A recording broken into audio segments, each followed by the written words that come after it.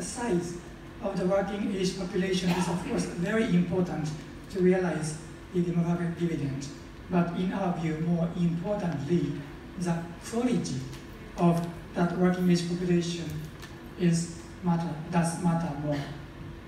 The issue related to the choice about reproductive rights and demographic transition also include the issue of teenage pregnancy, which the POP committee has already mentioned. The fertility among 15 to 19 years old is indeed considered very, very high in my view. Again, as he mentioned, unmet need for family planning among currently married women shows a steady decline from 30% in 1993 to 17% in 2017. Again, this is a very good news.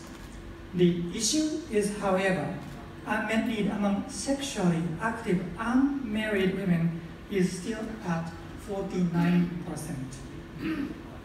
On unemployment, which I discussed already, the recent labor force survey showed that about 44% of young people from 15 to 24 years of age are not in the labor force. By far the biggest working age unemployed population group, and 7 out of the 10 unemployed are women. Because I said the potential as to whether a country can reap a demographic dividend is highly policy dependent, here I'd like to discuss with you some policy options that this year's report recommends